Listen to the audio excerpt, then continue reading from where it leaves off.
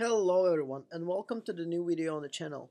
Today we are going to look at something that a lot of you have been requesting on the comments below, and I'm talking about the game called Loopmancer. Before we jump and dive deep into the game and review it, I would like to ask you, if you are subscribed to our channel, press the notification bell. If you're not subscribed yet, please have a look and subscribe to us.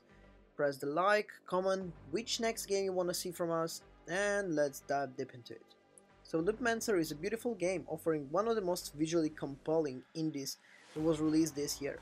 It's packed with the heart-pounding combat sequences and a detective mystery storyline that proceeds on exciting cyberpunk noir narrative. However, its roguelike elements feels like an odds with the game and tend to create more friction and than fun in overall solid package. So let's dive a little bit into the story. The year is 2046 and the humanity has progressed to its next stage in the technological advancement. Breakthrough in the nanobiotechnology have advanced medicine to the new heights. Citizens walk on the streets, sporting bionic protests, and the new breeds of the criminal emerging to the whole wickedness of the such tag.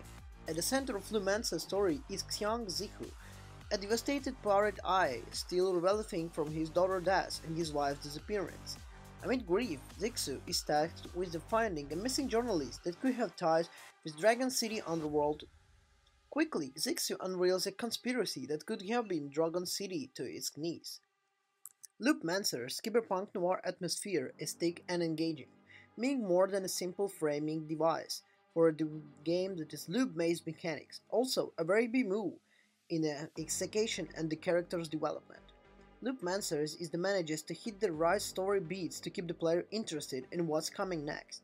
You almost get lost in glittering succession of the strangest and the bizarre as you play as the conceptual, but it slowly re-emerges and then you can get clearly see and put together the pieces of its production that is however firstly inconsistent.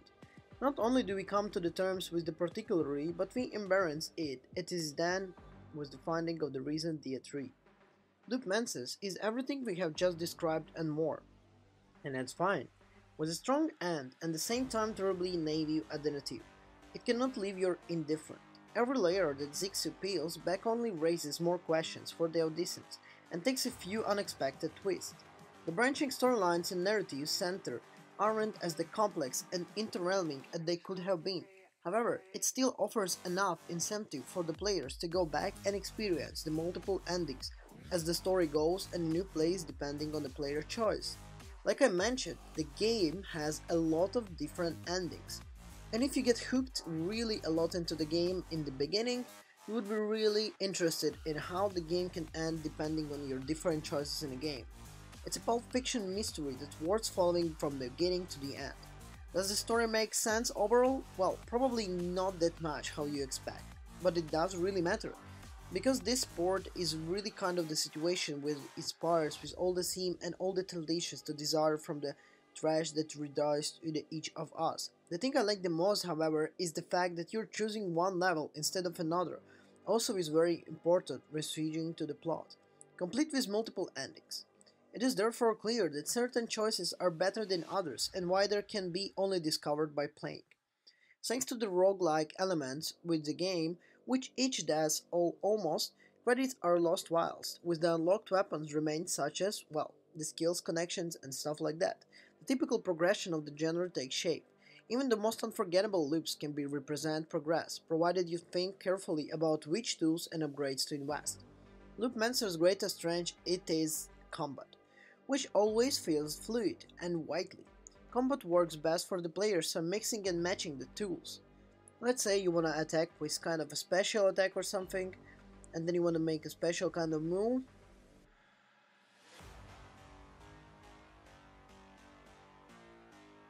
On the other, there is existing roguelite game that struggles to find a balance in execution of the genre. Where Loopmancer hits right, it's a kind of the story that has an interest. It's not the really main kind of thing, and it's not really cool for some people, but if you get hooked from the beginning, it will be really interesting for you. You just need to really mention how careful you need to be with the details in the game. So to summarize, the game has an interesting design, it gives an interesting story, but you just don't need to miss it. And the best part is the combat. If I would give it a ranking from 1 or let's say 0 to 10, the ranking would be probably a solid 7.5 because the game deserves it. I believe that there can be some kind of DLCs or updates for the game that can make it even a solid 8 or maybe 8.5 or maybe even 9. But for now, 7.5 is really great mark for the game. Thank you for watching this video and I'll see you in the next one. Ciao.